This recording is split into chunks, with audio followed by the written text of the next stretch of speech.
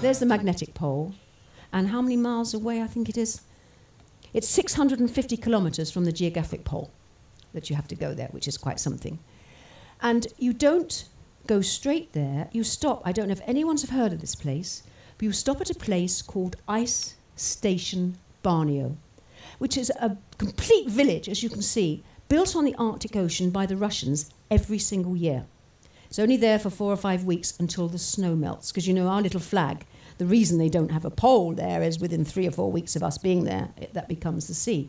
So there's this incredible village, you can see, called Barneo, where you can have hot meals 24 hours a day, hot coffee 24 hours a day. They've got endless helicopters. They actually drop down machinery, make runways, and they have all those huge planes landing there. It is the most incredible complex. And when you're there, fascinating people. There's scientists there. There's, again, a lot of, not just Americans, but tourists who want to say, I skied to the geographic pole, and people, hunters, and people like us who were doing our expeditions.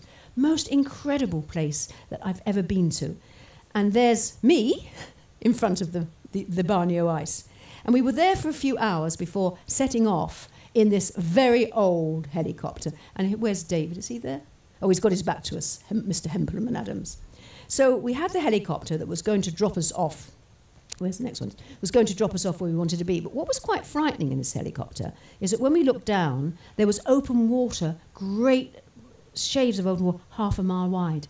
I mean, any thought that it may or may not be global warming was completely taken because there was a lot of open water.